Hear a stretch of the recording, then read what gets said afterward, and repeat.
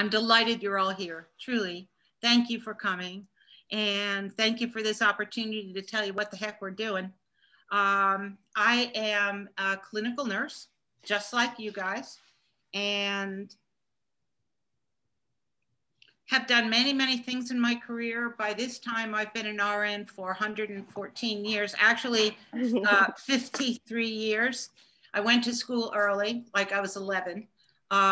Anyway, I'm easily bored, and like many of you in here, probably have done many, many different things just to keep it interesting.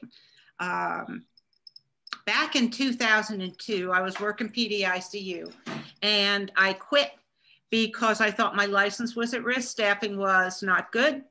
And so I quit. But then I had to figure out what to do next. And I spent a couple of months reading all the studies. Everybody knew things were going to hell in a handbasket, right? And I wanted to know where the holes were, why they were there, and how long they'd been there. So after that time of research, I was appalled. Things were way worse than I thought they were. And I thought, you know what? People need me. People need an experienced clinical nurse who knows the language, who can talk to docs, work with people in the community setting as well as in the hospitals, and teach them, empower them with information, guide them through the system so they don't fall through the 900 cracks, and advocate on their behalf.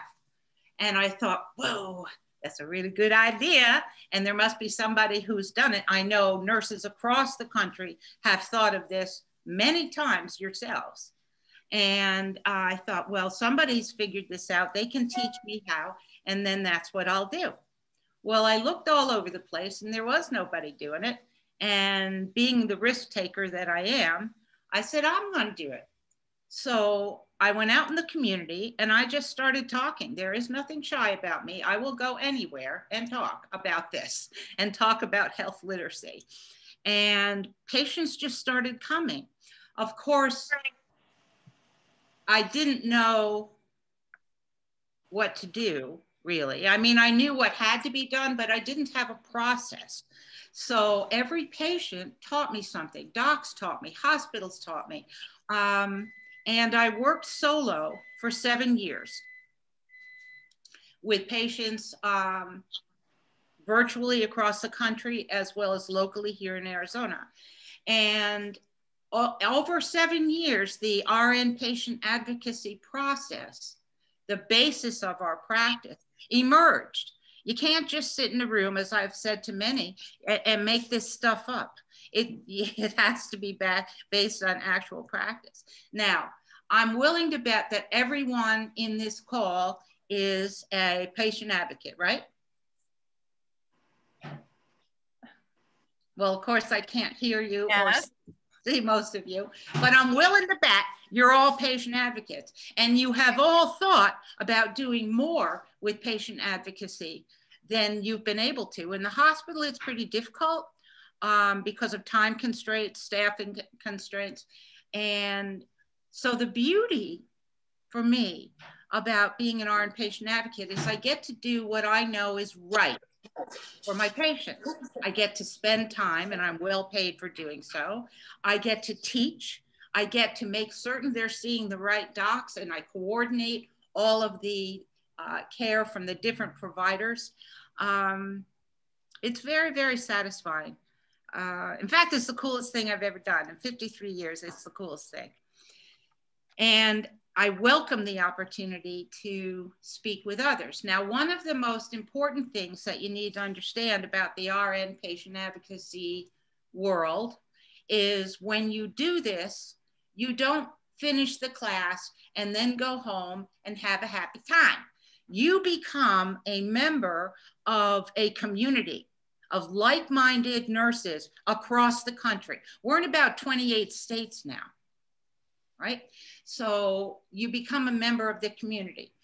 One of the reasons that we are the #1 patient advocacy teaching program for nurses is because we include advanced science. Now, some of you know what I'm talking about, some of you don't. What I'm talking about is the inclusion of traditional Western medicine, yeah, which we all know, we've been doing it all our lives, lots of drugs, and it includes systems biology. Systems biology, I'll talk about that in a minute. It includes functional medicine, which is fascinating because these are MDs and DOs who go back to school to learn this way to do medicine, and they go after something called root cause. Like, let's say you get a diagnosis of cancer. Rather than immediately going, well, we're going to do this chemo, we're going to do this surgery, this radiotherapy, whatever. The first question should be, why do you have cancer? Because if you understand why something is happening, guess what you get to do? I've seen stage 4s reversed. I mean, it's possible. It's not magic. It's learning how to use science to do this. Anyway, so functional medicine. And if you want to learn more about this, you might want to write this down. IFM, Institute, is that a goat? Institute of Functional Medicine. And at the top menu bar, it says, what is functional medicine? And I hasten to add that you will probably be very surprised. It makes great sense. Anyway, and then there's integrative medicine. Most of you are familiar with a lot of the modalities. Integrative being the confluence or synergism between traditional Western medicine and other modalities. Reiki, myofascial release, acupuncture, art therapy, whatever. And then there is the magic part. Write this down. Systems biology. Now, systems biology began in the last couple of decades in the last century, but it got a huge boost with the Human Genome Project, which took place at the turn of the century. Systems biology, and there are 3 institutes. First,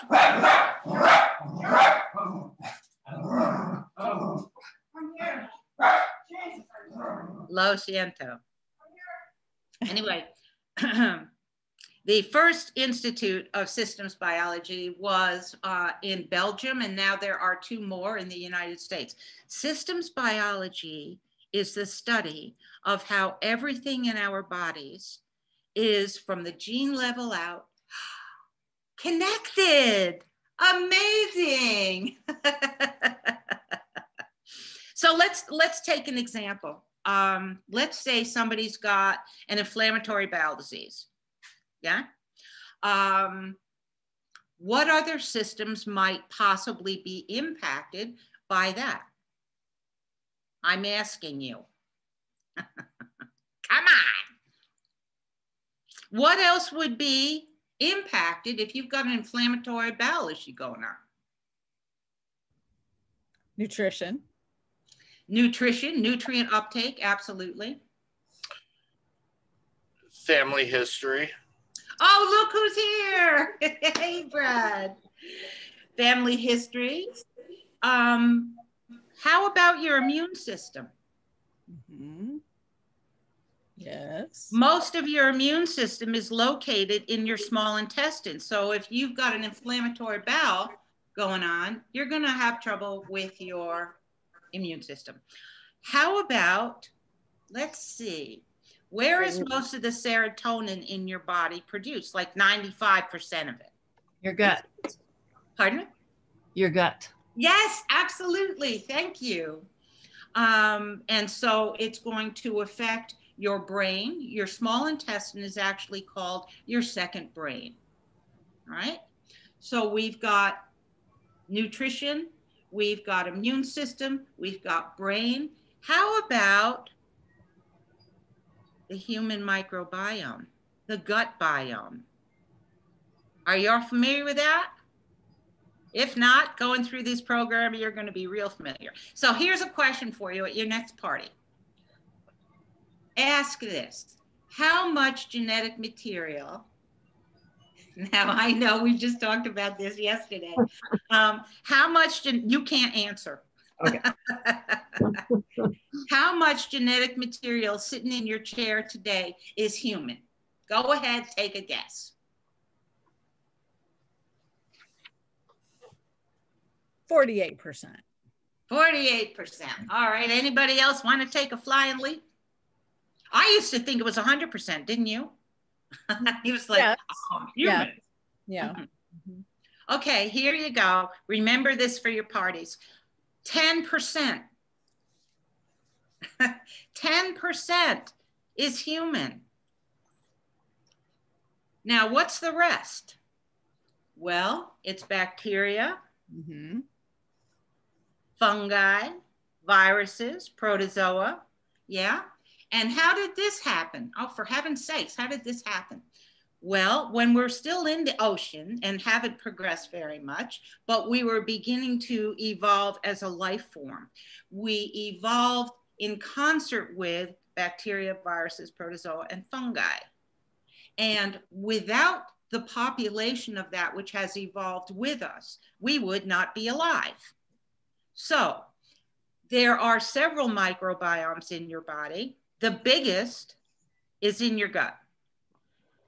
And there is an oral microbiome, there's a skin microbiome, there's a vaginal microbiome, but the biggest is in your gut. So let's say that you've got an inflammatory bowel disease and you're not absorbing nutrients properly, and you have upset the human microbiome. That allows toxic bacteria to flourish, right? All different kinds. And so when that happens, they are metabolically producing toxins. And where do those toxins have to go? Your liver. Right? Yeah. And so it's going to impact your liver as well. So that's just a tiny little example. As an iRNPA patient advocate, all of us learn how to understand root cause because we are able to make the connections. We have a worksheet that does this. We have a process that supports it. If you understand really how everything in your client's body is connected and what is impacting what else, what do you think you can do with that? Heal. Help teach the patients. Yeah, you're going to understand what is actually happening. You're going to ask questions that no one else has asked, right? And you're going to be able to teach that patient so they understand, oh, my belly hurts. Oh, is that why I'm depressed, right? Anyway, that's just a little example of systems biology. This program,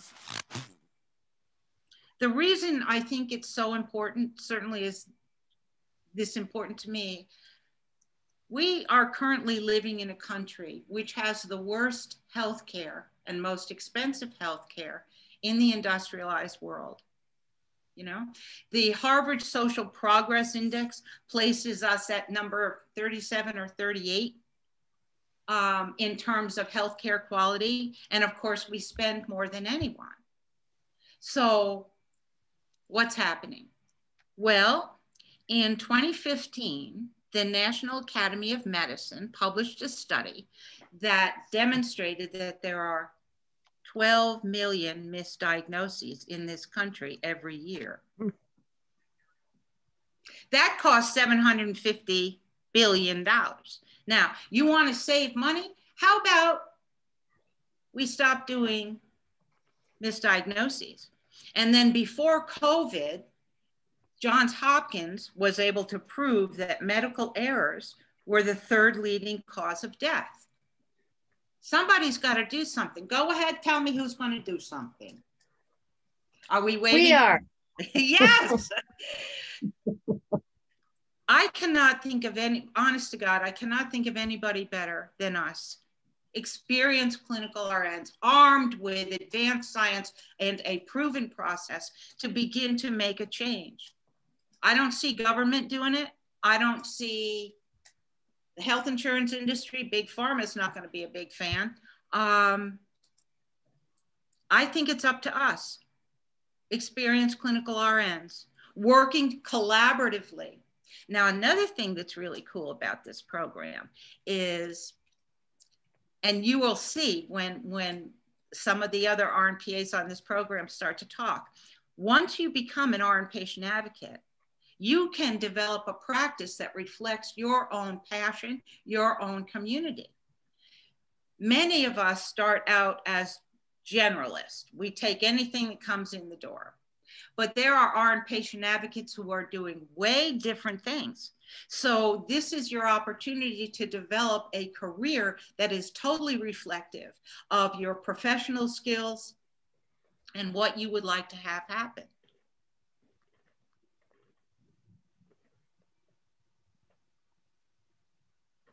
I could go on, but I could go on, actually. Okay, you go on. Hold on. Let me introduce this fellow. This is Brad Schwartz, who is an angel. Now, Brad was nearly killed by misdiagnoses in the ER. Brad is an attorney and was working both for the defense and prosecution on medical malpractice. And then he had a bad headache one day and went to the ER. I hope you don't mind my telling your story. Go ahead. You're doing a great job. And they misdiagnosed him. He ended up losing part of all 4 limbs. He became septic. They didn't notice. And so there's an extreme example. Now, Brad, rather than take the money and go to Costa Rica and live a happy little life, decided to do something else. And he started something called Greater National Advocates, which is— that's you. Awesome. Yes. Yes. That is a gathering place for our patient advocates of every form. Brad is a very big— well, I'll let you tell us what you think about our patient advocates. Well, I'm going to tell you that can everybody hear me? Yes. Yes. I mean, first of all, this is not like, rehearsed or anything. I mean, I got an email about an hour ago and said, damn, what am I missing?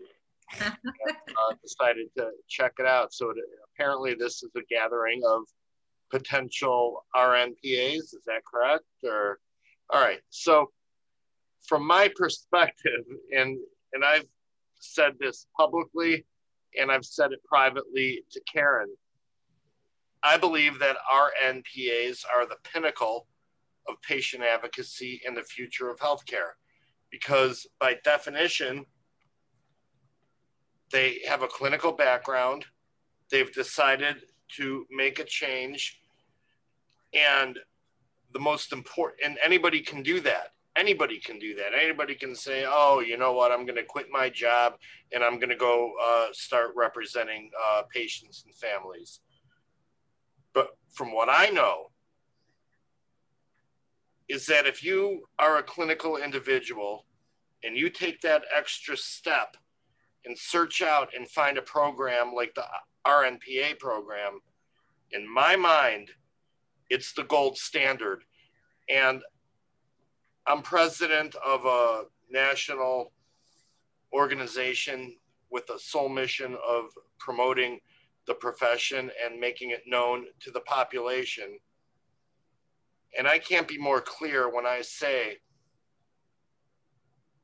that it's my mission to do everything in my power to make sure that RNPAs are known, understood, and that credential, that stamp of approval, in my mind, is the pinnacle of independent patient advocacy. And I think that anybody who is here for a reason, that they understand the significance of this niche and the importance of this niche. And I just want everybody here to know that I recognize it myself. And I'm no nurse, but I get it. And I've said my piece, but that's how I feel. Thank you, Brad. Thank you. Thank you for what you do and what you started, Brad. Awesome. One other thing I wanted to talk about is a little bit of history.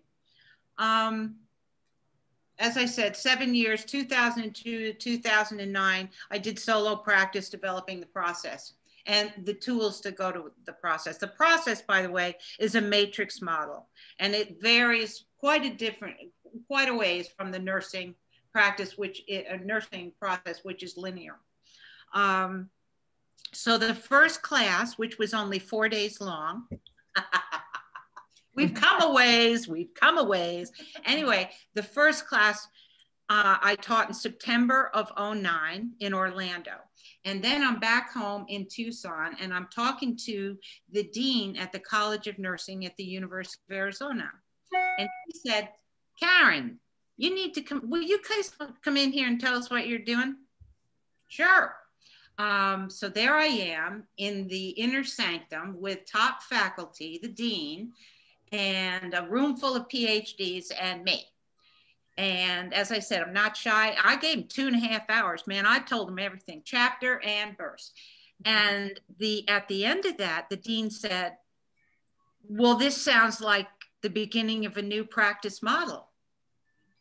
Yes, that's exactly what it is. And then came the magic moment. She said, would you partner with us? Thus began 10 years of intensive mentoring of Karen.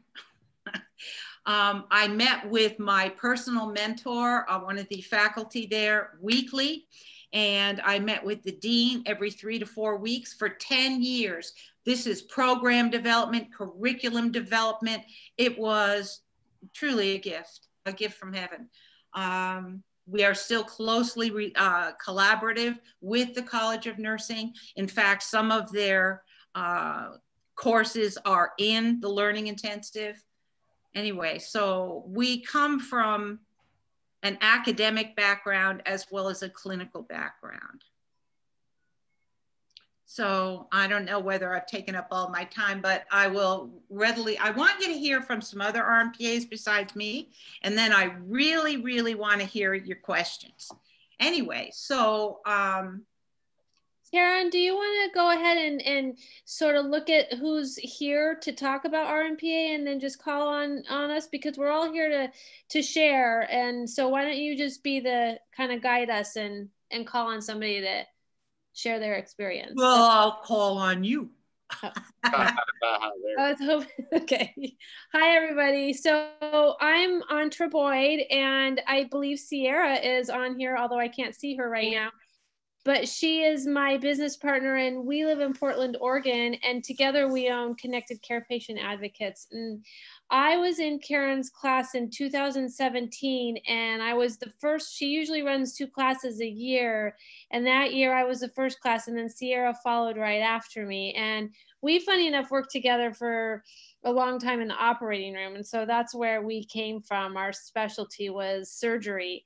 And, you know, Sierra got curious what I was doing because I was carrying around a big notebook full of reading. And I told her that I was in the RN Patient Advocate program, and she got curious. And then, well, the rest is history. But in June, it'll be 4 years since we launched Connected Care. And it's grown every year, and it gets busier and busier. You know, with 2 people in the practice, it really has its benefits because we have each other to bounce things off of, because we, you know, are always each other's backup. But I would say that making the switch from being a clinical nurse for 20 years in the operating room was probably the best decision I ever made. And I can tell you that the clients that I see, more than, I mean, I know they value my clinical expertise. They value that I can teach them how to advocate for themselves. I know they value all those things, but they really value the support, that they don't have to do this alone, that there is somebody by their side that can help them navigate this craziness, basically. I mean, I'm just gonna call it like I see it. And in COVID, it's, you know, there's been so many more challenges. We have gotten so many more calls because people they're not getting access to care like they would have otherwise. I mean, I had a client who got diagnosed with a stage 4 cancer in May and didn't get care until August when they called me because they couldn't get care. So like, I have seen the patient advocacy start to just blow up. Like the bubble is about to burst, or it's bursting, because Sierra and I in the last year and in the last 6 months in particular have had a call from a patient every single week. And that doesn't mean they always convert, but we are definitely seeing an uptick in people recognizing that this role exists, recognizing that it's a viable solution to their problems, recognizing the fact that, yeah, they don't want to do it alone. They just don't. It's too hard. And so I can't say enough about Karen's program. I can't say enough about Karen. She's been a dear mentor of mine since that class. And the people that I've met along the way, the other advocates, it's been a phenomenal experience. Well, in addition then to your practice, would you also tell them what else you're doing? Because as an RNPA, as I mentioned, you're free to develop what appeals to you, utilizing everything you learn in the intensive.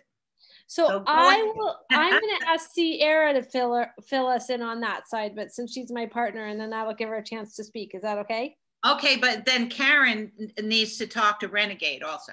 Okay, well then Karen will be the Renegade. Yeah, perfect. Are you talking about plastics, Antra? No, we're talking about health manager. Oh, health manager. Okay, so health manager. Hi everybody. I'm with Partners with Antra, and it's been so fun. A quick little side note. I have to say, I've been in the OR for 10 years now. I still have a per diem position. And I work, I recently got off maternity leave, so I wasn't at the hospital much at all. So I'm just picking that back up. And I would work 1, maybe 2 shifts a week at the hospital, and the rest I fill with patient advocacy. And I probably work the 2 combined, probably part-time-ish combined, some weeks more, some weeks less.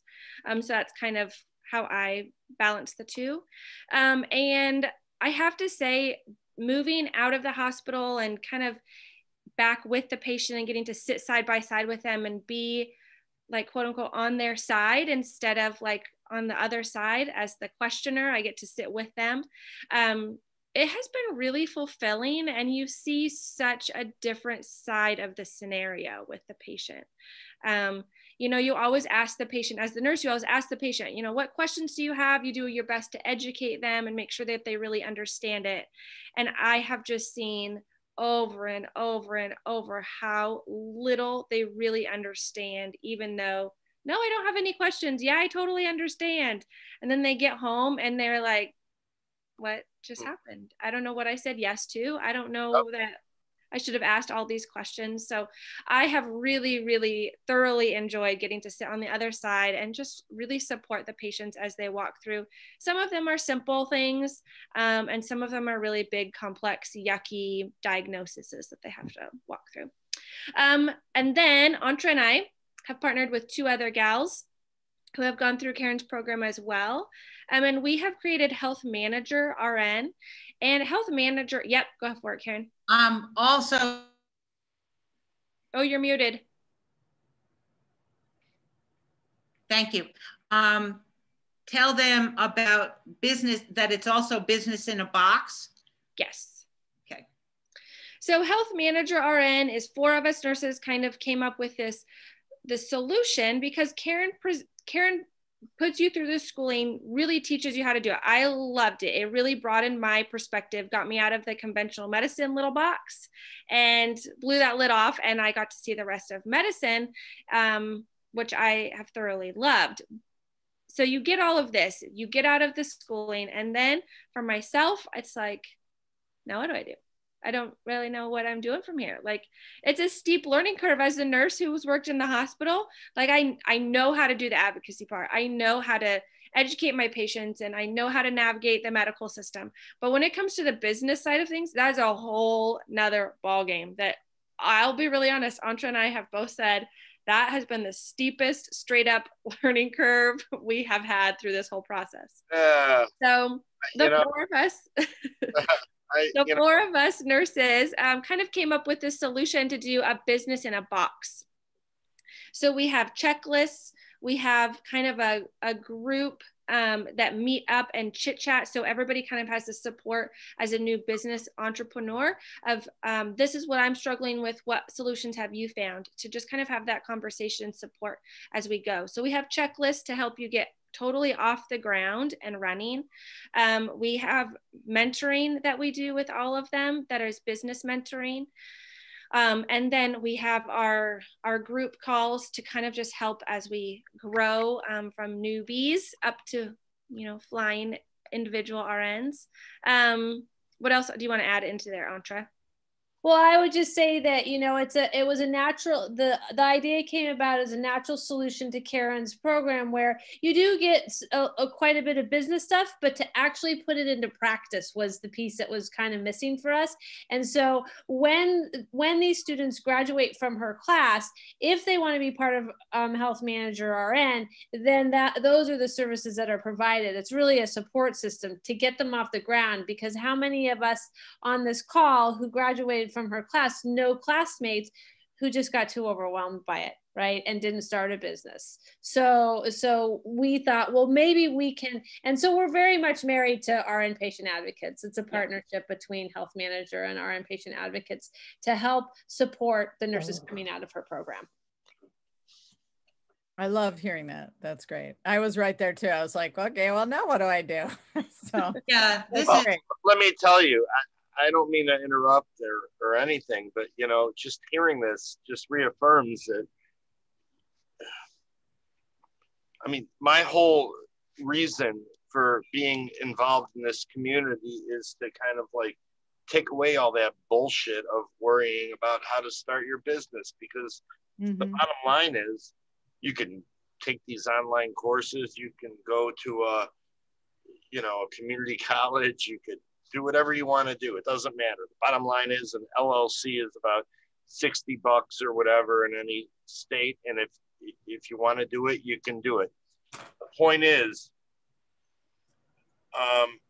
you don't need to have a website. You don't need to, I don't know how else to say this, Karen, but I think what I'm trying to say is that,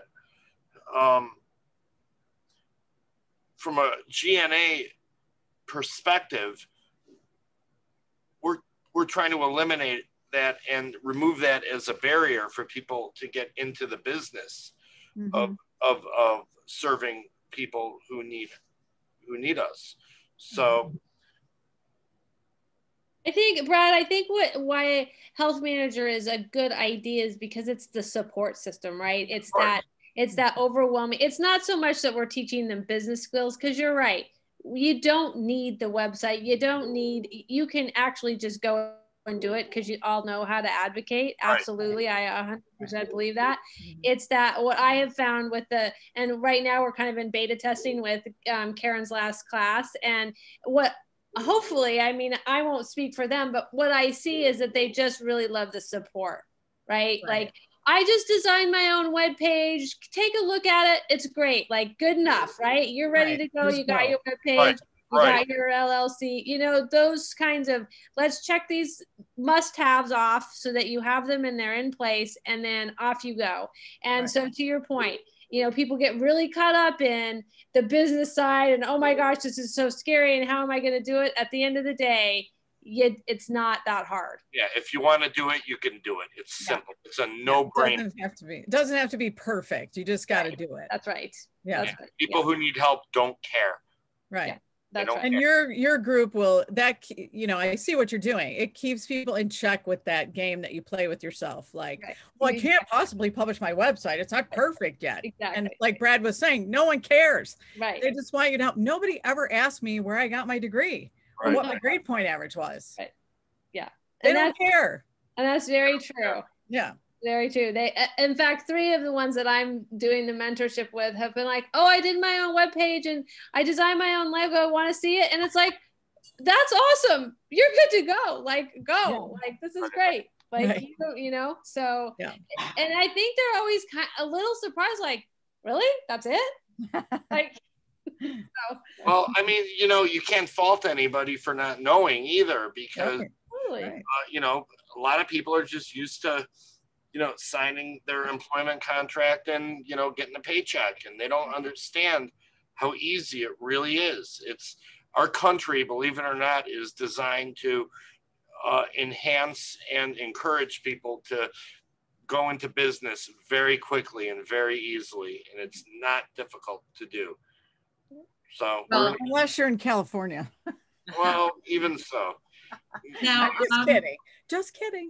Barbara, you are doing something a little different. Would you tell everybody, the nurses considering this program, how you took and set up something quite different, which fit you like a glove? Yes. What I did was, my company's called Keeping Your Parents Safe. Wait, where is it? Over there. And it's because when my mom had Alzheimer's, we hired a caregiving agency who put a felon in my mom's home as her caregiver, who financially exploited my stepdad for $1.5 million and everything he owned. After my mom died, she hung around, and after my mom died, she tricked my stepdad into marrying her, got her name on the house and the will, and took out a life insurance policy on him when he was 86 and she was 35. It was written up in the Detroit News and everything. It was a big, huge mess. Well, there was a lawsuit. It got kooky. We lost. Shouldn't have, but we did. So my solution, and if I had won it, would I be doing what I'm doing now? Maybe not. So, I mean, everything happens the way it's supposed to, I believe. So now I help people with their aging parents as they age and decline. And I put in place the safeguards that I learned that it would have been super easy to take care of, because as all of you advocates know, when somebody's in the middle of something, like when you're really sick, like you have a really bad flu or something, and then your fever breaks and you finally feel a little bit better, that's when you realize just how sick you were. And when you're in the middle of something like that, you can't be objective and you can't make really good decisions. So that's what I'm there. You know, all of us are there to add that objectivity and to flatten the learning curve for people, because people don't know what to do. They really don't. I actually, 2020 was my best year ever. And I employ the stuff that I learned in Karen's program, especially battling UTIs, which are the killer of older people, especially older women. And I've been able to stop it in its tracks. So I'm competing with someone. Okay. I've been able to stop the UTIs in their tracks from being recurrent and help a lot of people that way. And then just connecting people to the resources that they can use, or if they need hospice or home care. And I describe myself as the general contractor of healthcare management. I will tell you that when I first graduated from Karen's Pro, I think it was 2013, the first thing I did was heal my own son, because, and I don't know if I told you this, Karen, but he would have chronic ear infections when he was a baby, morphed into chronic sinus infections. Then he got walking pneumonia. And then a couple months later got mono. And I was like, what is going on? And I just graduated. So I did the whole timeline for him. And I found out that he had had probably 20 rounds of antibiotics by the time he was 11. And I know, right? And this was before I had been aware of a different paradigm that you taught. So, and I took it to my doctor and I said, look at this timeline. Look at how many antibiotics. I killed his gut. And he goes, oh, he looked at it like it was real cute and put it away. He goes, no, it's fine. I was like, okay, well, see you later. So because when he got mono, I was told, you know, it's heavy chance of recurrence. He's going to be sick forever. Well, I put him on every anti-inflammatory, homeopathic, omega-3s, probiotics, took him off of dairy and gluten, and he went along with it because he was tired of being sick.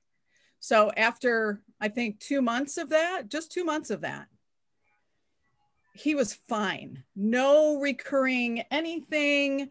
And this was a kid who was sick every week of his life until he was 11.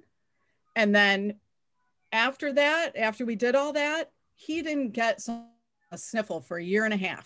Nothing. He was fine. And now he's great and managing it himself. So I thank you for that. I don't know if I ever told you that, but that was the first thing I did with it. Thank you. I'm delighted. Did you do craniosacral also? No, but you know, maybe now I will. I'll do it myself. You know, he's 18, so. Oh, well, thank you very much, Barbara, for being here. Terry. Oh, no. She says I have to go. Terry, can you give us a couple of minutes? I talked too long. I'm sorry. No. Terry? Oh, she already left. He does a client call. That's okay. Oh, No, I just texted him and said, I'll call you in 5 minutes. So okay. We've been really slammed lately. I think last week I brought in 6 new clients. Today I got calls from 3 lawyers, as you know, downtown, one at 9 o'clock at night. So I think the bubble is bursting right now. I've felt strongly this last year that COVID is showing everybody in America the value of our inpatient advocates. I think I was in Karen's 2010 program. Karen was in my class. Karen, was that 2010 or 11? 11? Okay. 11.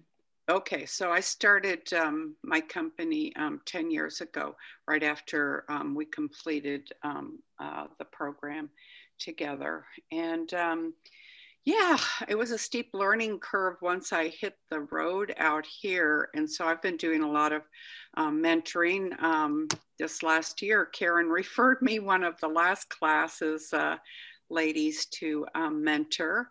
And so that went really well. And I'm going to try to expand my offerings and my support to people that are working mostly in the traditional world, because I was a career ICU nurse. So we tend to get very medically complex clients, but I take so much of what Karen gave me with us, and all of our little old ladies with UTIs that go into sepsis get put on probiotics and cranberry juice concentrate capsules right away. And so lots and lots of good stuff. So yeah, immunity is so important from your gut. So we have been busy. I've scaled up. We have 12 employees now. I'm trying to hire 2 more nurses because everybody's getting kind of maxed out. I'm still taking care of 13 active clients myself because I don't have enough nurses. So this will probably be the year that I start hiring nurses full-time with benefits because it's been hard. I've only hired people. I tried to hire them as subcontractors, didn't work. Employees are much more loyal. So right now we have 5 nurses, and by next week I want to have 7.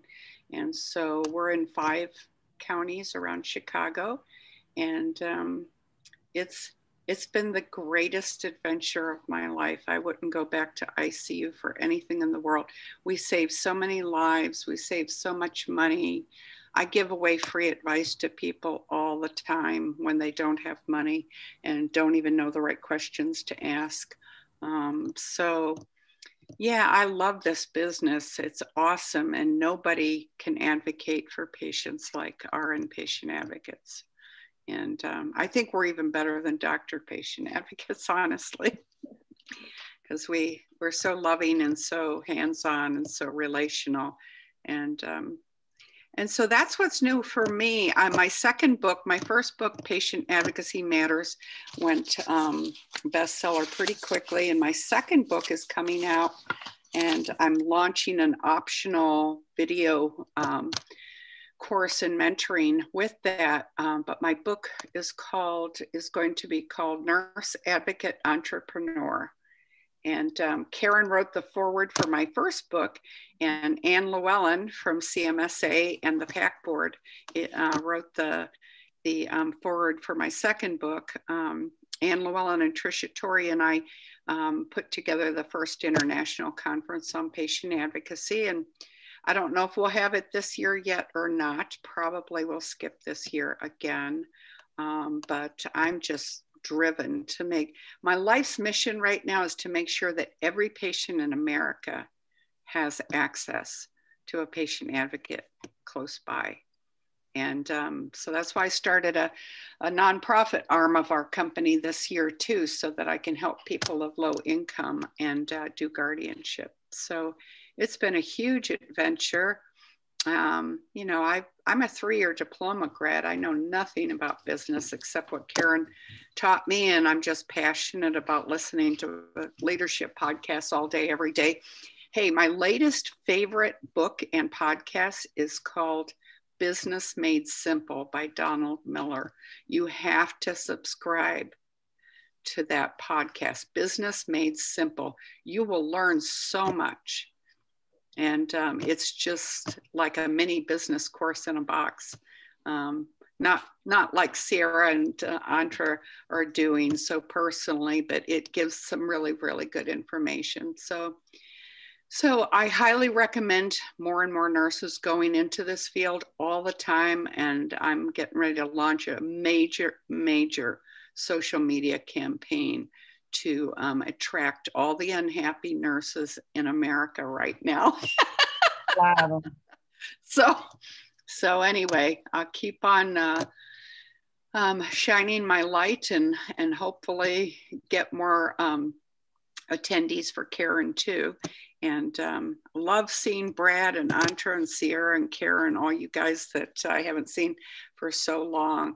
And I'm sorry I have to go talk to a client right now. People call me at all times of the night and day because I tell them I'm on call 24/7. So that's my goal this coming year, to hire enough nurses so I don't have to do the client work, but it's still such a joy. It's nice meeting you all virtually. Good to see you, Terry. Okay. Bye-bye, everybody. Thank you, Terry. Okay. God bless you all. Bye. Now, I'd like to introduce you to one of the absolute most creative women I have ever met, Karen DeMarco, who has had quite a history of developing many different things, starting with a generalist practice, as I said. So Karen, tell us about all the things that you have done as an RNPA and how freeing it has been for you. Oh, well, I mean, as you said, your practice kind of is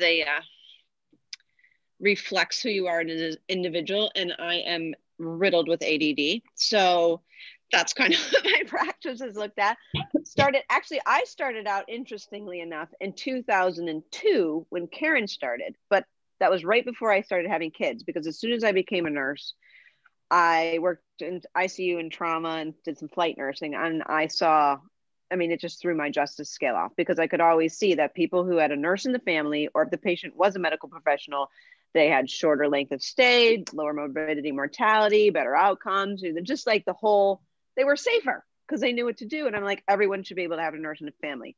So in 2002, I actually did my first pro bono case. It was just an idea. I wasn't charging. I had a friend who just had found out he had colon cancer, and he had been deathly afraid his whole life of ever getting cancer. And then he got it, and he was just like beside himself. His wife was beside herself. She had a little bit of she was an EMT, but didn't know. And I said, I'll do you a favor. You do me a favor. Let me come to so he had it biopsied. And I'm telling you this story because before I even went through this program, I knew what to do. You have everything you need as a nurse to become, but the reason to go through this program is because if I knew then what I know now, his life might have been saved, or he might have had a different outcomes. He certainly would have had more options. So I went to the appointment with him. The oncology surgeon came in, and, you know, he's white as a ghost in the corner. He simply told him his biopsy was positive. The surgery will be scheduled for this date. Post-surgery, he will have a course of, named the medicine, most likely, you know, most likely you will have a course of the chemotherapy medicine. Didn't say chemotherapy even in general, some big fancy long-term. Now, Jerry, this guy was just a layperson. So the neurosurgeon stopped and had said, so I'll see you, we'll do pre-op. I'll see you during pre-op next week. Just kind of riddled through it. He's looking at me, and I'm just sitting there in the background, just listening. And I'm like, hang on a second. And I said, I'll just say his name was Mike. Do you have any questions? And he's like, looking at me, he's like, I just want to know if I have cancer. All of that time, he spoke for about 5-7 minutes. Nothing got in because he wasn't meeting him where he was at. He was scared to death. So I slowed the guy down and I said, can you please say everything you said in English and we'll ask questions. So he repeated it. He asked me, you know, again, what do I do? I'm like, I'm just a friend. This is an idea I have for a business, whatever. He said, can I see you outside? And I'm like, oh geez, you know, because I thought I'm going to get, you know, ripped a new one. He's like, why isn't this already a business? He's like, how many people do I do that to every day? And I don't even know I'm doing that. And they don't know enough to say anything. They're too afraid to call and ask. Now, this was in 2002. Now I started. And so I kept doing patients like that just on a volunteer basis. And just as those patients started wanting to send me, you know, word of mouth starts happening like that. Now I'm able to start hiring, but I didn't know anything about starting a business and I was too afraid and I just started having babies. So I'm like, all right, I'll put this on the shelf. Fast forward, I kept it in my mind though. I kept looking it up on the internet, patient advocacy, like Karen saw, it was an idea, but there wasn't anything about it. And then I kept seeing this lady on the internet, Karen Mercer in Tucson. I kept seeing the name, you know, like 2005, I saw her, 2007, I saw her. You could really look on the internet in those days. Finally, in 2010, I'm ready to go. And I thought I was just going to go through. Now she's got a program. Thank God someone already made all the mistakes, figured it out, developed a process. Now, instead of figuring out myself, I could go to this crazy lady's program.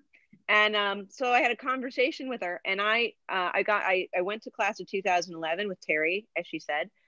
I thought I was going to learn all the business and legal ins and outs because I was so conventional medicine minded. I actually at that point still poo-pooed alternative and integrative. You know, I thought that was just like woo woo pie in the sky. Oh, that's nice. You know, I was the kind of asshole, part of my language, that would say, oh, that cute little shaman, it's too bad he's not going to heaven. You know, like that kind of like really close-minded.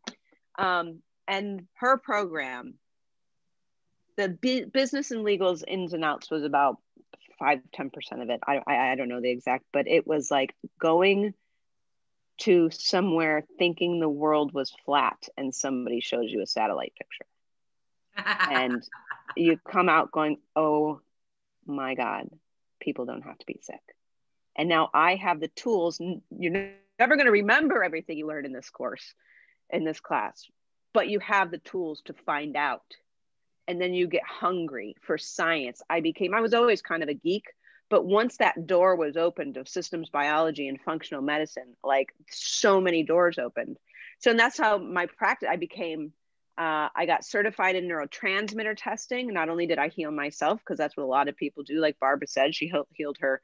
I was riddled with, I had chronic Lyme, chronic fatigue syndrome, brain fog so bad I had dementia, 27-year history of eating disorders, depression, suicidal. I was a wreck, but you wouldn't know it looking at me because I was so afraid of what people thought of me. And that in and of itself, worrying so bad about people pleasing, whatever, was running my nervous system in the ground and killing my immune system because I'm on red alert all the time. And I couldn't heal from systemic yeast overgrowth and chronic Lyme disease and all this other stuff. And it was because of that program and the seed that was planted in neurotransmitter testing, I became fascinated with that. It's a long story, but I'll just say I healed like that when I figured out what was wrong.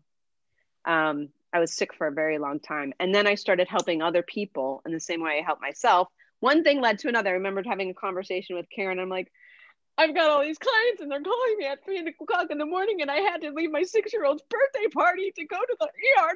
But she's like, you don't have to do that. You can do anything. And just like that, as soon as the door was open, I had a client who owned a business. He's like, I want this for my staff. I want this for my family. How come everybody doesn't know this stuff? And then he invited me to come in and do programs in his corporation. And then I just moved into corporate wellness. So here I am lecturing in corporate wellness about what I call now the broccoli dialogue, which was all about functional integrative medicine and epigenetics and nutrigenomics on, how everybody can manage their stress and eat better and detoxify and all that stuff.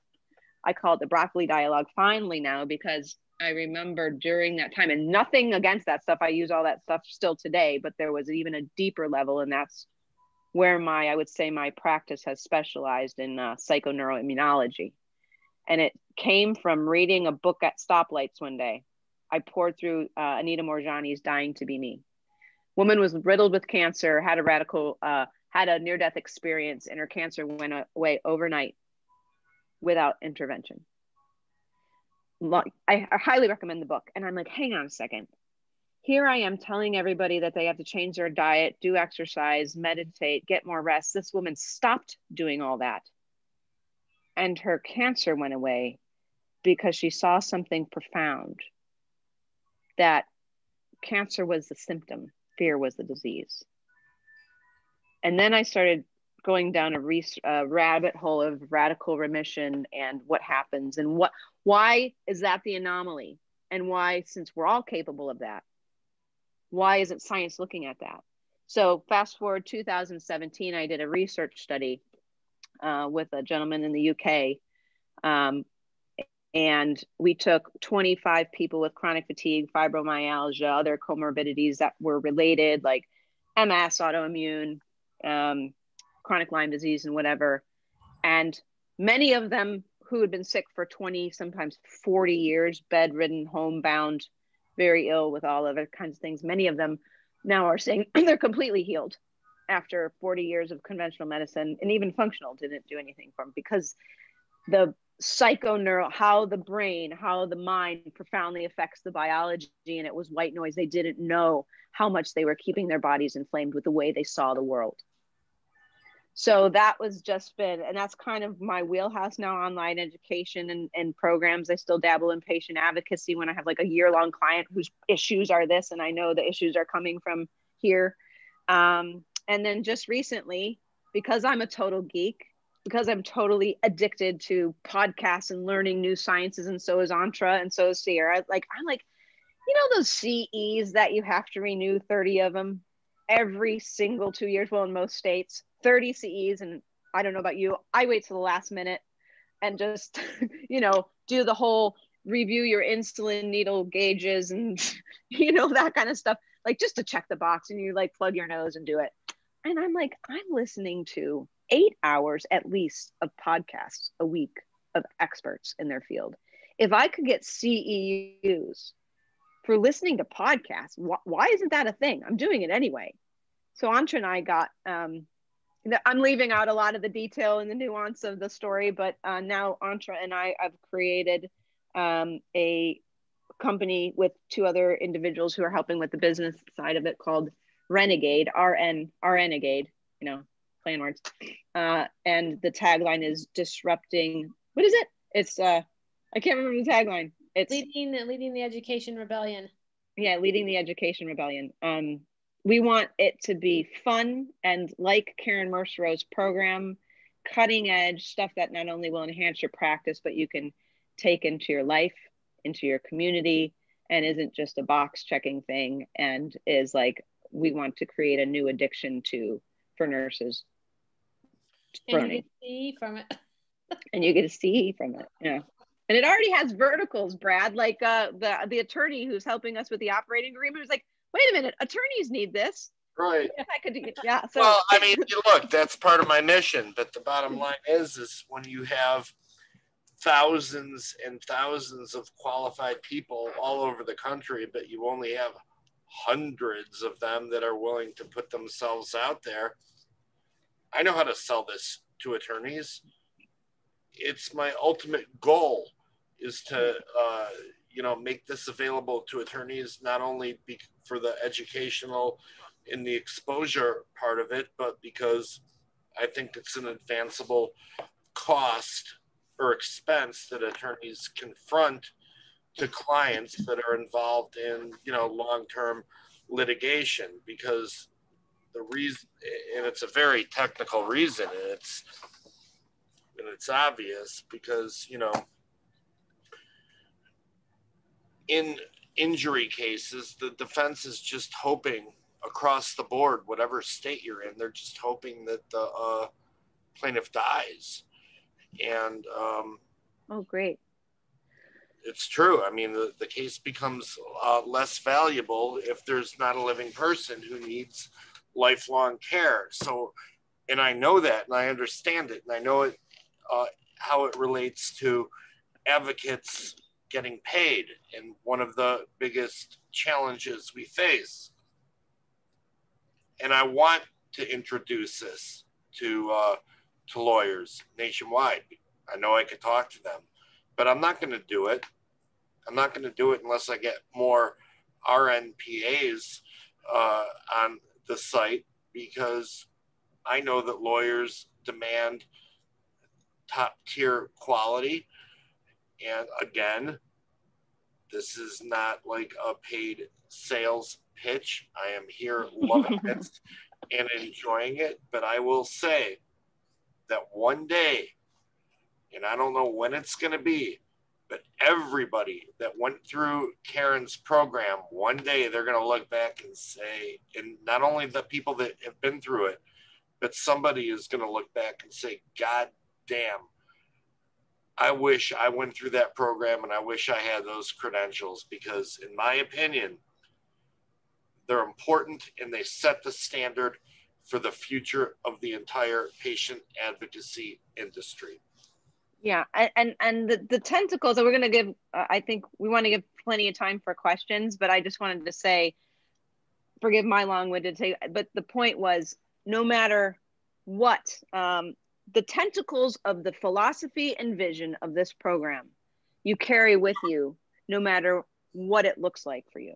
It can start out as a generalist, as I did, and as Antra did, and Sierra did, whatever, but whether you're an author or a speaker, or you go into different, like it'll have the smell, it'll have the nuance of this program. And I think this is, and Karen's vision is what really has been planting seeds to change the whole medical system. Mm-hmm. Agreed. I want everybody, all of the RNs here, to learn more about the program. Are you seeing you can do whatever you want? It will evolve. Now, Rosie, we haven't heard from Rosie yet. Rosie, are you still here? It's still here. Oh, Rosie, tell us about your practice. Tell us about you. Okay. My name is Rosie Oldham, and I met Karen and took her program in 2018.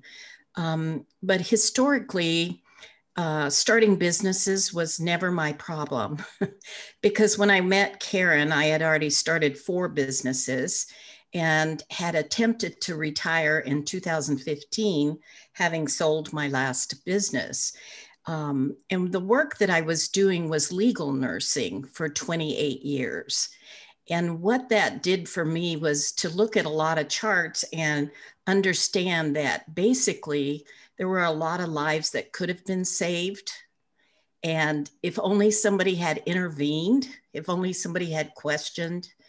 And so when I tried to retire in 2015, I decided that I had to look at something else because playing golf, I live on a golf course, and I have done everything in nursing, from floor nursing up to director of nursing, which has served me well because I also did risk management, and that helps me know where to go and who to talk to when things get really rough around the edges.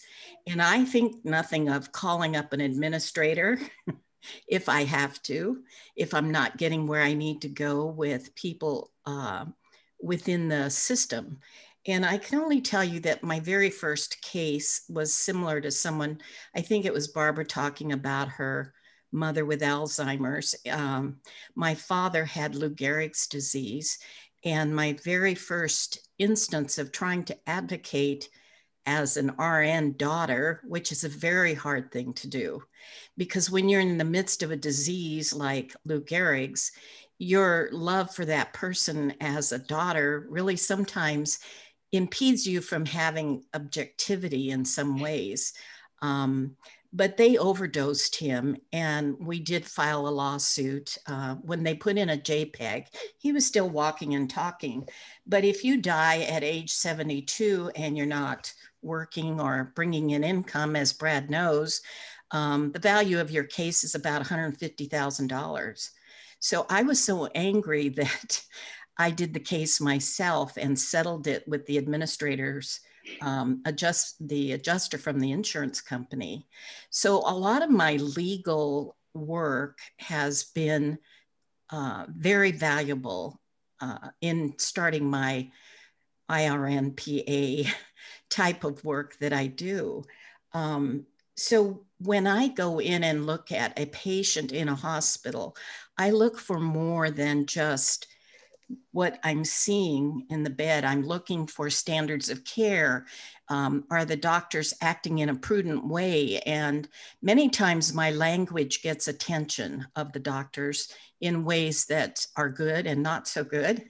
And I don't care anymore because I'm older.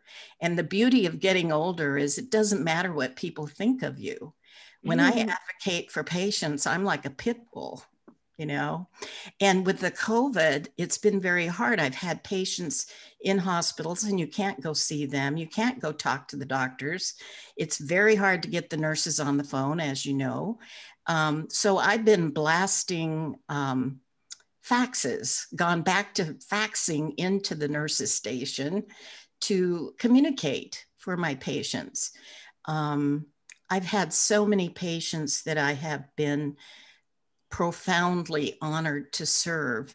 And what I mean by that is because of Karen's program, I knew a lot about risk and the management of quality in hospitals. I was a director of nursing. And the bottom line is Karen helped me see beyond what I was looking at prior to her program. There's so much more with the functional medicine. I had never even studied that, much less paid attention to it. And without Karen, I don't think I would approach my patients as I do today, which is I start looking right away for the root cause of the problem. I had a patient recently that was a legal patient. And lo and behold, one of the things I love to do is research. I have nurses that actually do it for me now, but Cipro was the drug in question. And does Cipro cause psychosis? Well, this woman had been court ordered through the courts into treatment with a drug for psychosis. And the whole thing started when she had an infection and took Cipro. Well, none of the doctors would listen to her. None of the doctors would listen to her mother, and she was court ordered.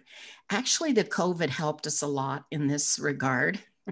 Because she finally ended up back in the hospital, and I was able to talk to her psychiatrist and send him some research on Cipro causing psychosis.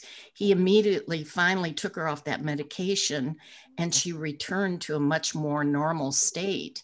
And the other thing Brad brought up about working with attorneys, I have worked on several cases with attorneys. The very first one I did on a lien, the attorneys were trying to keep this patient alive. When I walked into that situation, I thought, I'm in big trouble because she was one of the sickest patients I've ever seen with multiple problems. Everything from paraplegia to being an amputee to having lupus to just everything you could imagine. And the deal is we did keep her alive for almost 10 months. She passed away about 10 days before her own deposition, which is a very big loss to attorneys because I've worked with attorneys for a long time. Just like Brad described, you're more valuable when you're alive than when you're dead, unfortunately. So that particular case is going forward even after her death. But I will tell you, Karen's resources that I obtained through attending her program have saved many people's lives. When I walked into a patient's room where the husband called me in, she'd been brought in because she had collapsed and her potassium was like 2. And I asked him about her meds immediately. And what we discovered is, and Karen spends a lot of time on PPIs, proton pump inhibitors. And this was after Karen's class. And it alerted me to the fact that when he told me she'd been on Prilosec for 22 years, that was the thing that I jumped on immediately. And I said to her gastroenterologist, something's really wrong here. And he would not believe that that PPI had much to do with anything. So I ran home. We were still in the hospitals then, came home and got all my research, printed it out, ran back to the hospital and gave it to him. And he was open to the fact after reading the research that that was what was causing this near-death experience. And I'm telling you, that woman was near death. And today she is back taking care of her husband, who's got Alzheimer's, and I still stay in contact with her, but she's so healthy at 84 off that Prilosec. It's the most amazing thing. We got her on all kinds of things to help her gut. So I do also believe the gut is part of brain. And we actually have a new doctor in Litchfield, Arizona. I haven't met him yet, but he's a neurogastroenterologist. Whoa. Yay. You would send me his link. Yeah, Yay. I will Hey, look it up. But I Rosie. think everybody's interested in that. Yeah, that's awesome. Rosie, so one of the things Antra and I are planning on doing with this podcast, which I'm sorry I'm taking up time. Would love to have you on because we're going to do like a Friday kind of thing where we have nurses on to tell their horror stories and whatever. Those are two that would just be amazing for the public even. And that's, you know, I'll shut up, but that's I love hearing those stories. Yeah.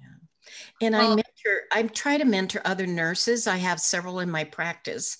In my legal nursing practice, I had as many as over 200 working on a project.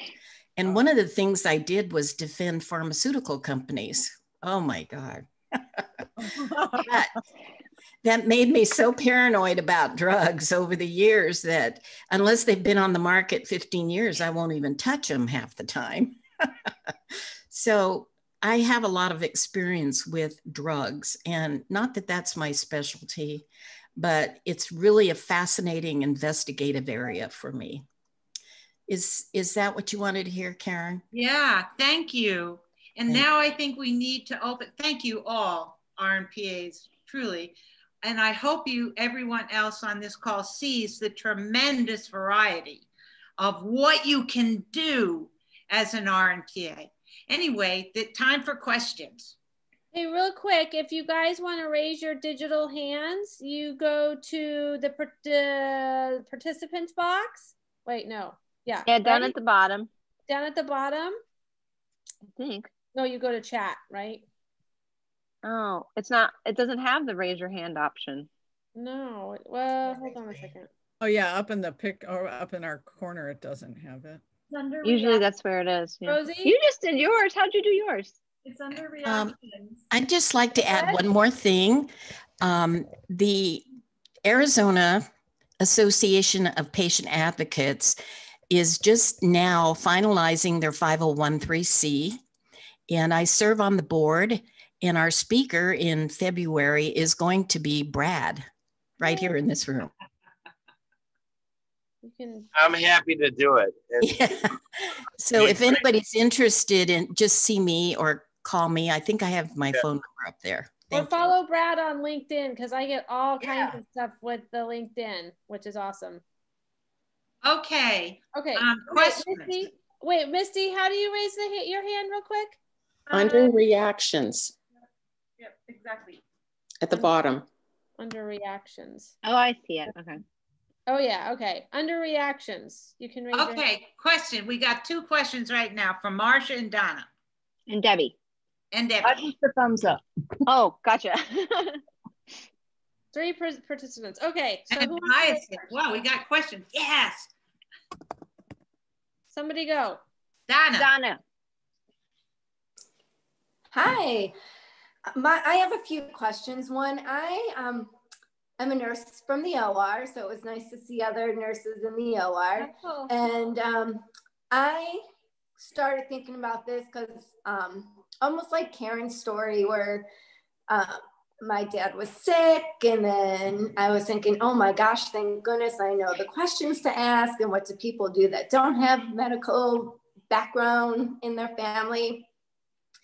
And everyone, I said, this is my idea, I thought it's a great idea. And so then when I started researching it, I found Karen and this whole program. So I was so excited to know, like, I didn't have to build the wheel and start from scratch, and that there was support out there. But one of my questions is I have a license in Ohio, and we recently moved to California. So I would be practicing in California. Would I need to get a California license as well? Or would I be covered under my active Ohio license? Barbara? I think you'd have to get, it's my understanding that any state you go into, like our state doesn't just automatically extend and go, okay, they want their money. So it's probably just a matter of paying a fee.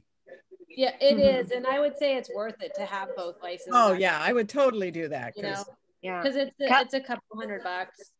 Yeah. Yeah, I live in California too, and it's easy to get a license in California. Yeah. It's not long to wait. Mm-hmm. And then Karen, when is your next class? And do you have a next class because of COVID? Oh yeah. Our next class begins on April 5th, 6th. April 6th. You can apply now if you go to rnpatientadvocates.com. What we ask everyone to do is fill out a questionnaire, and then you and I will speak, because it's an interview, and if it looks like a good fit, you're in. And it's about 7.5 months of online modules. You will all be working with other nurses. In other words, you're going to be doing homework in groups of 2 or 3. Everybody who makes it into this program has a great deal to offer. And part of that is learning from each other, as well as from the instructors. So it's a really interesting program, and you become very engaged very quickly. And at the end of the online portion, we have a week-long, typically we have a week-long residential event where everybody in the class comes usually to Tucson, and it's a very intensive part of the program. This last year we weren't able to. We did it virtually. P.S. I'm never doing that again. We are going to be doing, I normally start in March, but we're going to start in April. So the residential is in November, and God willing, and the creeks don't rise, we can all get together, because it's a wonderful week. Or do it in Texas. And do it in Texas.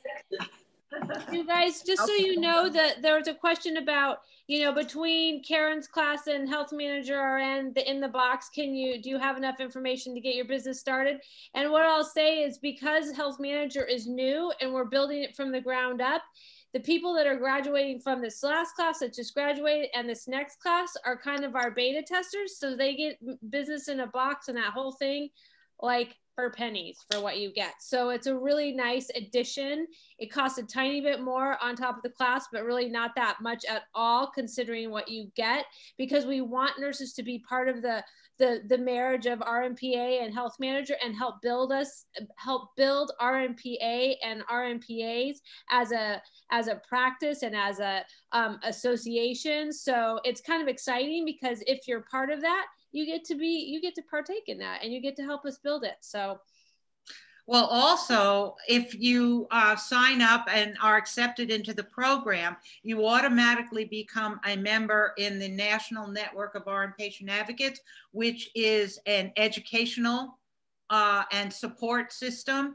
And you would have the ability to access a password protected site, which is a serious library. And a place to connect with other RNPAs around the country. And that membership goes through the entire year of the class and for 3 months afterwards. So yeah, you become a part of the community right away. Karen, do you, there's a question on the chat. If one applies to the program and gets accepted, do you get the pre-course reading list right away? Yes, you do. So you can start right away. Yeah, it's an extensive reading list. And it will, and you have to do it. It's required because it'll set you up for starting in the program. Does anybody else have? April's not that far away. Hyacinth's hand, and then Marsha. Okay, yes. First. I have a question. I have two questions actually. The first one is the health manager RN, does that come along with the initial patient advocate program? It doesn't, only because it's kind of your option to be part of it or not. And so you do the class, and then some of Karen's students decided not to, which is fine, and they went off and built their business, but some of them did. So it's your choice. So it's not a requirement. You don't have to do it. Okay. And my second question is kind of loaded, kind of personal for those who have started their business and went through the program. So it seems like most people who have spoke seem to have a good amount more experience than me. Most people would still consider me like a new nurse. I would have been a nurse going on 6 years now. Most of my experience is in joint replacement, bariatric nursing, antenatal high-risk maternity. Most of it has been in public health. Right now I'm doing, I work lead nurse for a teen clinic, the only teen clinic in North Carolina. And I've known for a very long time that I've wanted to do patient advocacy and public health, and especially dealing with my grandmother. For most people, you know, when you go into hospital settings with somebody, just noticing that if they know that you are a nurse, they pay more attention. They do a little bit more. Like even to a point now where I try to tell my grandmother, don't tell them I'm a nurse. Like don't even say that I'm a nurse. But I'll go into the room and they're like, oh, so you are her nurse granddaughter. I'm like, didn't I tell you don't tell them that? But and it's just so I don't want them to know, because I want to see what they're gonna do if they don't know that there's a health professional in the room. You get what I'm saying? And I've noticed a difference. And that's a difference that I don't like and I don't appreciate. Also, working in the community that I work with and noticing with the women of color and the death rate for during pregnancy and after pregnancy is something that I'm very is very dear to my heart. So what would you guys say for somebody like me who is very passionate about doing something like this, but is so very nervous about starting something like this? Like, I felt the same thing. I felt like, because I think I worked in the hospital for maybe 5 years, but in that time, maybe 6, I did all kinds of things. I did CCU, I did SIC, I did step down, I did nursing education, I did IVs. And I think you answered your own question. I mean, you just listed off this whole slew of stuff that you've done already. So, and you're passionate about it. And that's what's going to get you there. You know what you know what you're doing.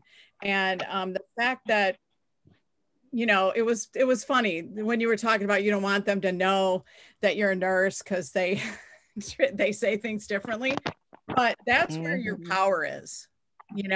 When I walk into a nursing home, I don't have it with me, but I have a badge, right? It has my name, RN Senior Advocate.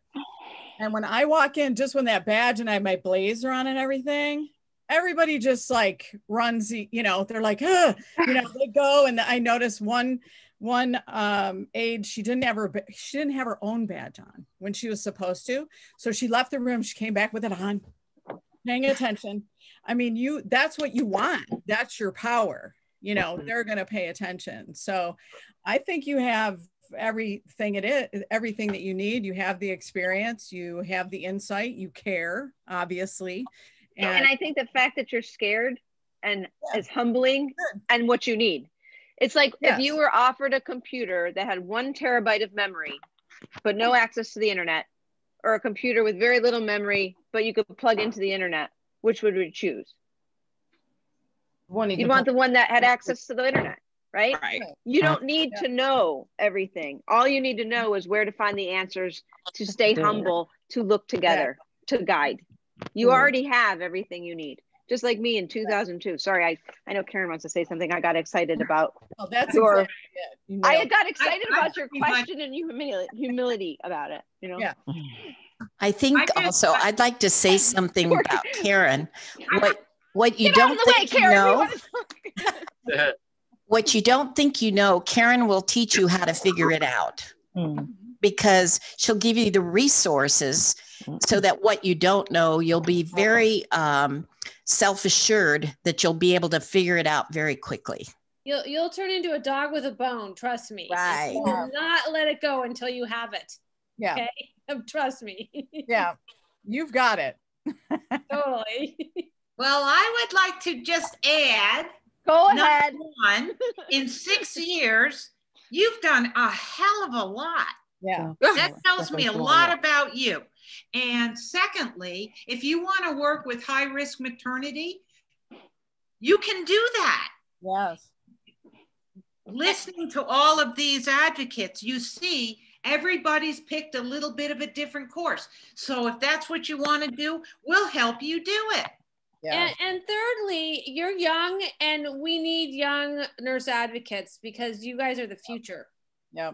Like I would say any young nurse. Come on, do it with me. Yeah. We need you. We totally need you. Do it. Yeah. See, look at Sierra's a shining example. I'm getting hit with Nerf guns and I've got this one here. It's just chaos, but you just do it.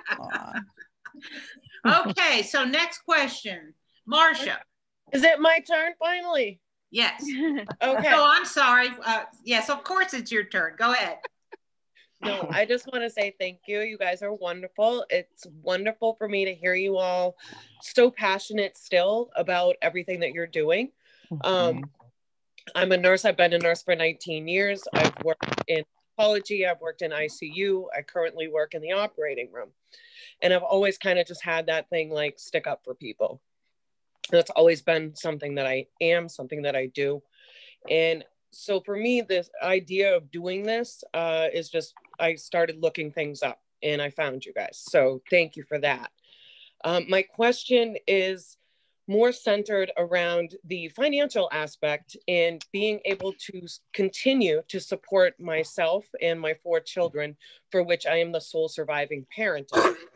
I'm at the top of the pay scale at my hospital. I'm pretty well paid, but that's not enough at this point. And for me to make an investment, which continuing my education and doing this program would be, I guess I'm just looking for, is it really as lucrative as I'm hoping that it will be, as well as serving my soul. Well, if you can speak if I may reply, that's a really good question and a legitimate concern that I think everybody approaching this program has. If you charge $100 an hour, and that's pretty much the bottom, you know. Okay. It's I don't even have that knowledge, so it's between $100 and $250 an hour. Anyway, if you bill only 20 hours a week, you're going to make almost 100. It's more than 90,000 a year. Yeah. How's that sound? It's less than what I make now. Ah, well then charge more. Where do you live? I live in Boston, Massachusetts. Oh, then you can charge more. We have. Well, I don't live in Boston, but I'm like 20 minutes out. Ah, I work in a local community hospital.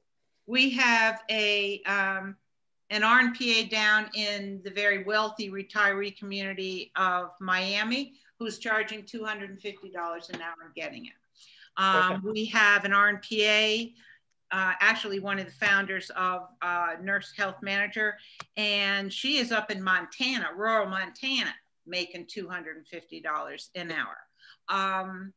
I would recommend for those people like you that you work part-time while you develop your business.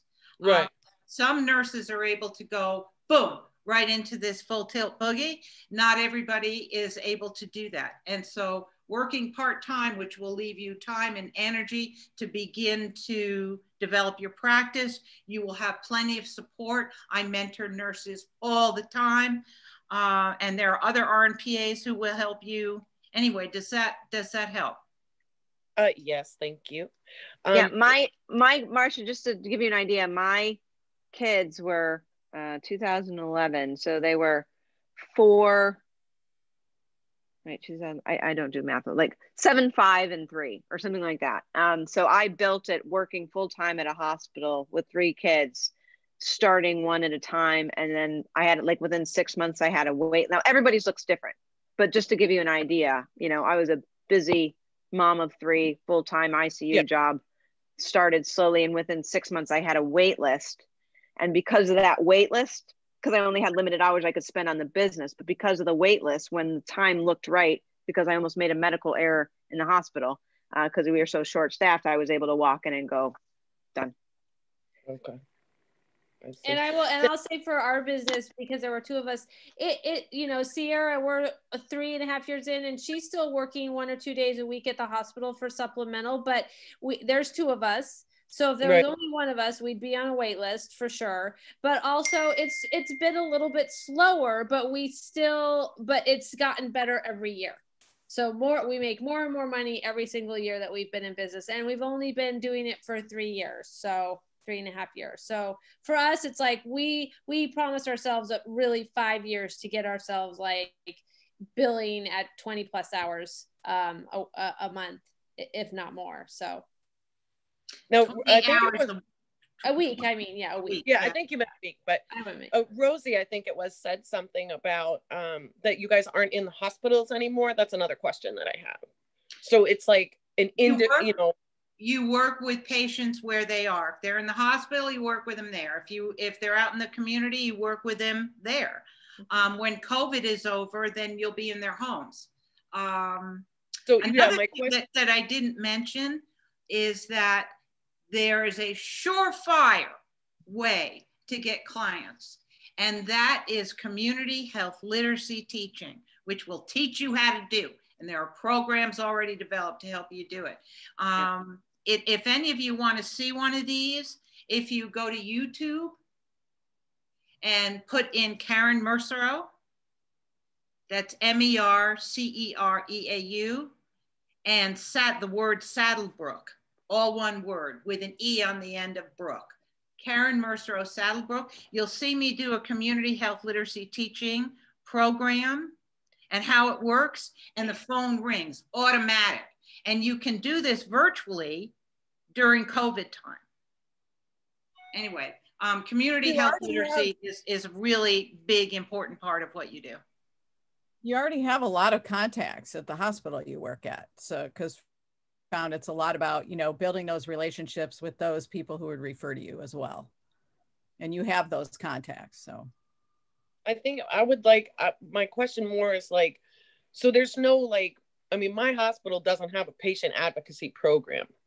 There's some in Boston that used to, and I don't know if they still do, or if that's like what you're saying is that it's not in the hospitals anymore. No, it's more like an independent, like, you know. You're independent. People hire you as an advocate to navigate the medical system as they'd hire an attorney to navigate the legal system. Right. Yeah. Okay. And patient advocates who are hired by hospitals, and there are many, basically are Band-Aid people. They are there to support the hospital. Right. They, you know, I mean, I ran into it once with my mother who was sick and had a malpractice suit, but, you know, she was alive and was okay. So, you know, we were told that if she had died, we would have been millionaires. You know, they actually said, too bad you made it or you'd have a case. So I did run into a patient advocate in Boston Hospital once, but it was just more like, hi, I'm this, I'm that. And if you have any questions. So, okay, thank you very much. Any other questions? Oh. There's still a lot of people on the phone. There are really no other questions. Really? Well, oh, I know. I want to tell you a story.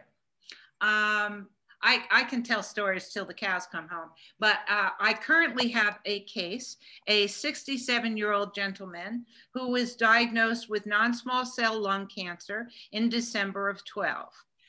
And for those of you who may not be familiar, that is the most aggressive form of lung cancer you can have. Typical lifespan is 2 to 2.5 years.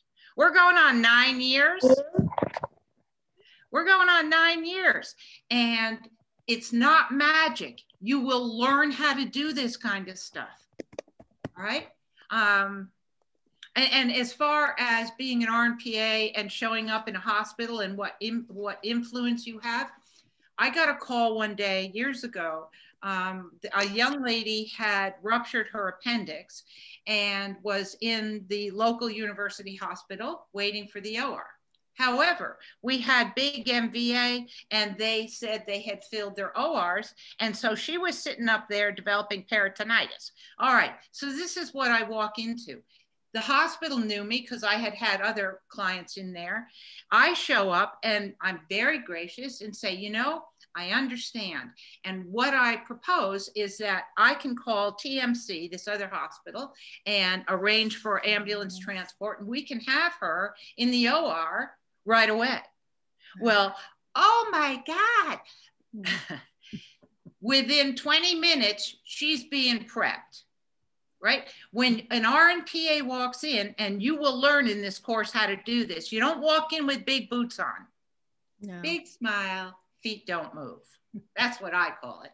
Yep. Anyway, you really bring change, and it's a beautiful thing to see. It's a beautiful thing.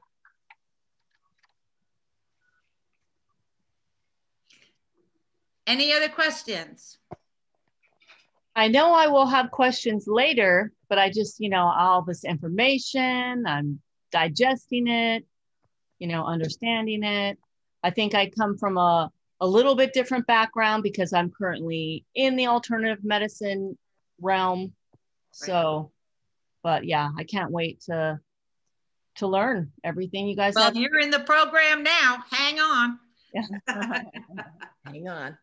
Thank you guys so much for being here, for taking the time. Thank you to the nurses that we asked to share their stories. It's been lovely meeting some of you finally and seeing, putting a face to a name. And Brad, what a pleasure to have you on board. And for all of you interested in patient advocacy, Karen is the go-to. I mean, I 100 and bazillion%. She's the go-to for this. So thank you all for your time. We don't want to keep you any longer since we thank you for being here. Thank you. Thank you. Anytime. Thank you. You can apply. You can apply at rnpatientadvocates.com, and I'll send you information, and we can talk on the phone, and I can answer more questions if you like. Thank you. Bye. Bye. Bye, everybody.